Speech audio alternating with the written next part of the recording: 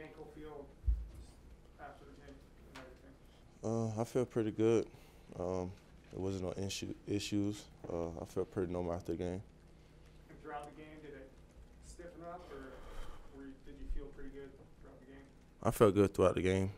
It didn't bother me at all. I wasn't thinking about it. I wasn't worried about it. I felt pretty good. Can you just take us what was happening on Friday where you were sore? Were you concerned that you were going to have to miss this game on Sunday? No, I wasn't concerned at all. You know, just some things I had to take care of. But other than that, I wasn't concerned at all. How close did you feel to kind of 100% normal Jerry out there? I felt pretty good. I felt like nothing was holding me back. Like I said, I didn't have no issues with the ankle. Everything felt good. And then today, after a game's going to feel different than practice, so how does it feel? I felt good. I feel pretty normal. Not bothering me. Not having any issues. So, yeah.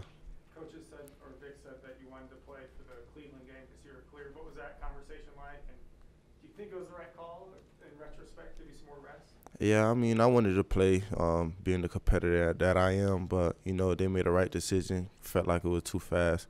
Didn't get enough practice. So I respect that. I feel like that was the right decision for me in the long run. So, yeah, I respect the decision. Do you think it's through that 18-yarder on 3rd and 8 that was a critical play in the game? Yeah, it was 38. It was one high coverage.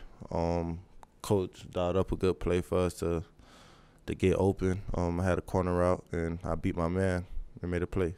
Vic said that you want to start pushing the ball downfield more. We've seen flashes. What is the key for that for this offense to become a little more explosive? You know, just doing our job. Just focusing on our assignment, and like you said, just making plays that come our way. Yeah. Cowboys obviously averaging over 30 points a game.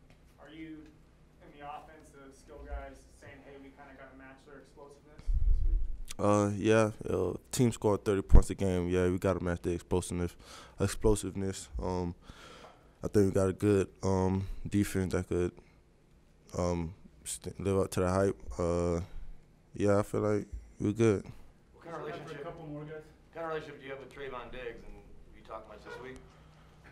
Nah, we ain't talked much this week, but me and Trayvon did cool people. We communicated earlier through this year, but other than that, nah. Recently, we haven't spoken. You and CeeDee went through the draft process together. What do you respect about his game and how well you guys know each other? I respect CeeDee a lot. Yeah, I knew him throughout college. He a great player, great dude. A guy that I enjoy watching play. So yeah, I'm excited to go again, watch him play. Thanks, Jerry. All right, thank you.